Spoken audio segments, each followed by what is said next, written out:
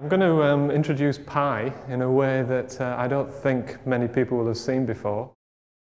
A friend of mine, David Tong, told me about this, and I think it's really neat. And it involves rolling balls at each other. Our thought experiment involves just two balls. So there's a small ball, and we'll give it a mass little m. And there's a big ball, and we'll give this mass a big M. This is actually a 10-pin bowling ball, which I believe you stole. Now the idea is that this ball, the big ball, is rolling with some initial velocity, and it hits the little ball. Now the little ball moves off and hits the wall, and it bounces elastically. That means that when it bounces, it doesn't lose any kinetic energy or any momentum. It bounces back. Meanwhile, the big ball is carrying on. It hits the big ball again, and then of course it bounces back. The big ball it's imparted a little bit of momentum to the big ball, which is now slowing down. It goes back, bounces again, comes back, bounces back, goes back, and just keeps doing this.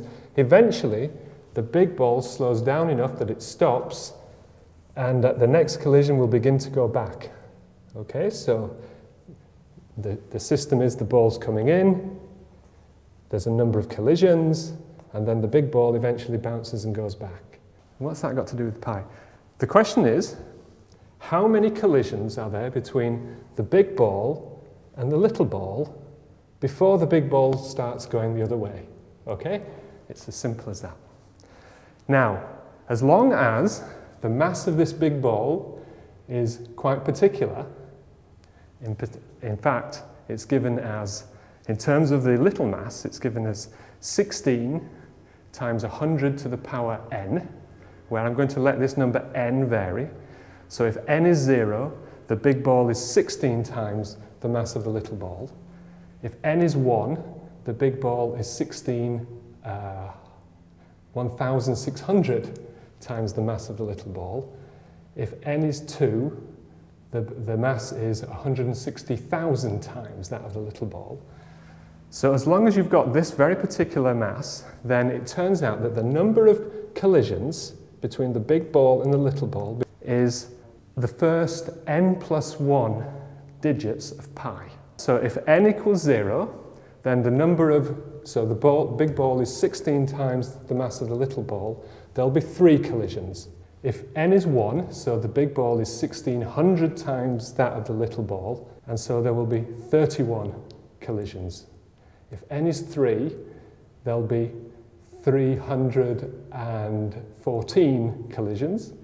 If n is 4, there'll be 3,141 collisions. What's remarkable about this, I think, is that this is exact. As long as n is an integer that just can, and you let it get bigger and bigger and bigger, you will get exactly the relevant number of digits of pi. So if this was 3 grams, and this is about 4.8 kilograms, then there would be of order 31 collisions. So if I scaled this up so that this was a boulder of mass 480 kilograms, then there should be 314 collisions before the boulder begins to go backwards. I guess these things are round and have circumferences and pi, so is that where this is all coming from? It's got nothing to do with that, which is fantastic. In fact, if this was a point object with very massive, and that was a point object, the same thing would still apply. The fact that it's round has nothing to do with it. What is important is that the collision is elastic, that it conserves energy and conserves momentum, but it could be any shaped object that would do that.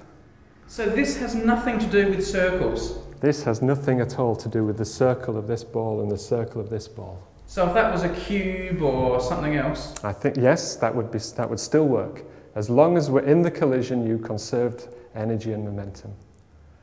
All right, now you're going to have to explain it. Okay. Okay, here we go. Let's try and make sense of two balls hitting each other and how we get pi out of it. Let's just draw it again. So the idea is I have some surface, and then I have some wall at the end, and I have a little ball of mass little m, and a big ball of mass, big M. And initially the big ball is moving with some velocity, let's call it u. And it hits the little ball. And then what happens is the little ball begins to go towards the wall. Meanwhile, the big ball carries on. The big ball is still moving. The little ball hits the wall and comes back.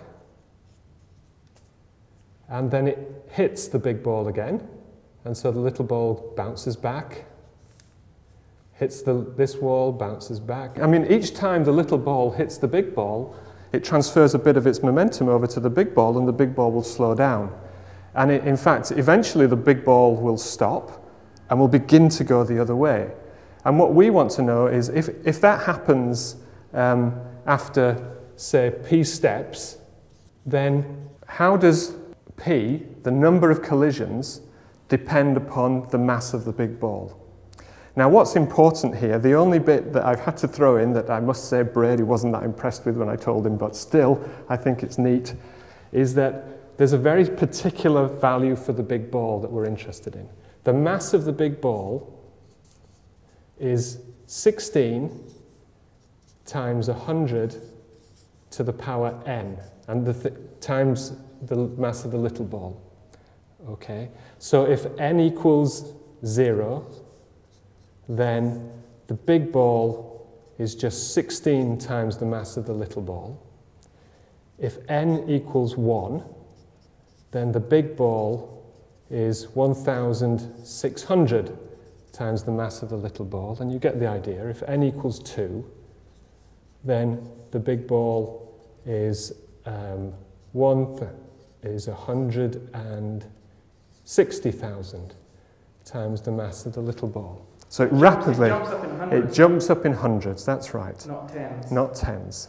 Now, in each case, you can ask how many steps, how many collisions of the big ball and the little ball are there before the big ball starts going in the opposite direction. In other words, before the big ball starts going backwards. And the result is remarkable. So the number of steps when n equals 0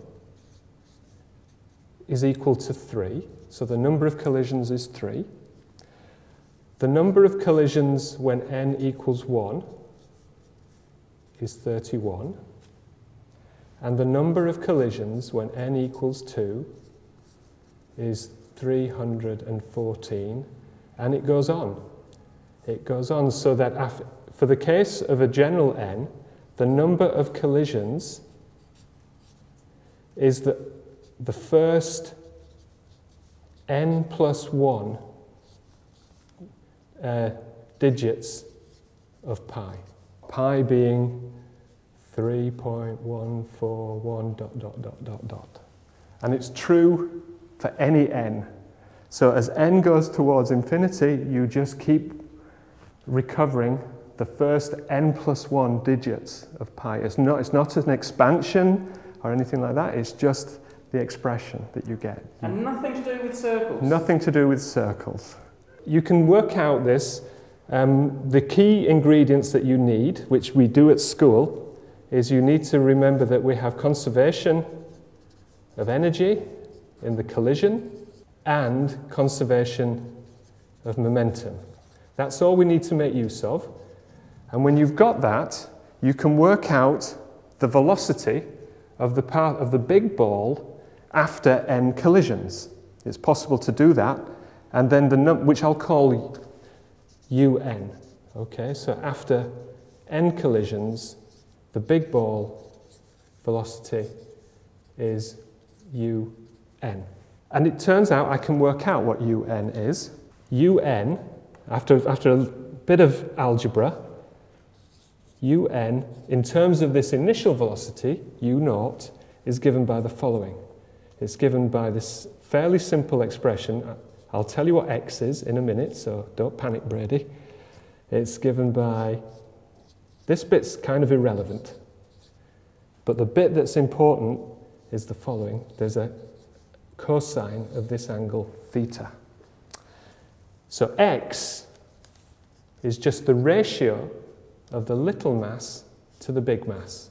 So it's generally going to be very small. You can see that the largest it's going to be is 1 over 16, and then it just gets really, really small very quickly. So x is generally much less than unity. So cos theta is equal to 1 minus x over 1 plus x, okay? So everything is in terms of x, this ratio. So how can I see when this ball is going to start going in the opposite direction? And all I need to do that is to remember that's cos n theta. I missed out an important n there, okay? That's cos of n theta, not cos theta. All I need to do is look at this cosine function. And we know what the cosine looks like from our school days. Cosine looks like the following. It's got, as a function of some angle alpha, the cosine of alpha looks like this.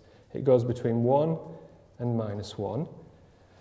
So, and it changes when alpha is pi by 2. It goes from positive values to negative values when alpha is pi by 2. That's our smoking gun. There it is, Brady. Pi's are coming in. So when n theta, or alpha, is less than pi by 2, cosine is positive, so un is positive. That means it's going in that direction. But when n theta gets bigger than pi by 2, cos n theta goes negative, so un goes negative. And it's beginning to go in that direction.